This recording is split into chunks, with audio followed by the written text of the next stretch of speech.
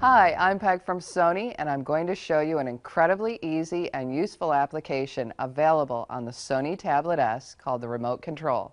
This app allows you to replace your existing remotes for your audio and video products with a single remote application available right on the tablet. So let's go ahead and show you how this works. From the home screen, open the Remote Control application. Tap on Register Device.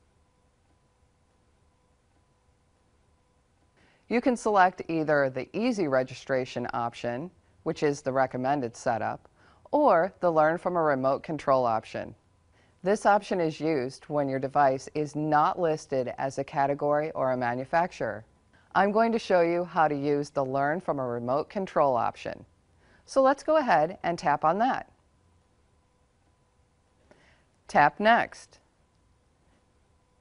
Tap on Category. To see all the product device listed, simply use your finger to swipe up and down to scroll through the entire list. Once you found your device, just tap on that. Select Next. Notice that all of the buttons are grayed out. Tap on the button of the remote that you would like to learn. For example, if you want to learn the volume button of your TV, tap on the volume button like this. Then tap on Learn Remote Commands. Place the remote control very close to the tablet, facing each other like this.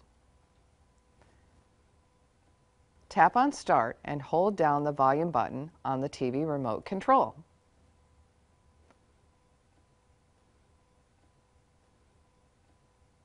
The remote control is now displayed, and you will notice the Learn button is no longer grayed out. To learn another button, just tap on that button and repeat the same process.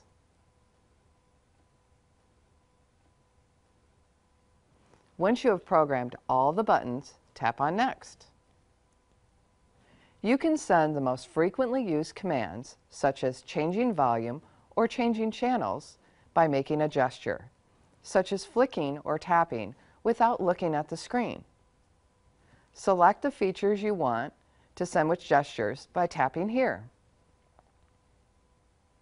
My options for gestures are volume only, volume and channels, volume and playback controls, or no gestures at all. Just tap on the option you want. Select Next. Now I'm ready to test it. Tap on Remote Control Test. I can now change the volume of the TV using the tablet's Remote Control app.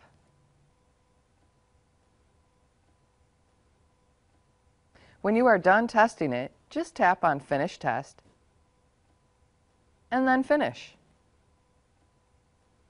You will now see that your device is registered. You can register up to 5 devices. To register another device, tap on Register Device and repeat the same process. It's that simple.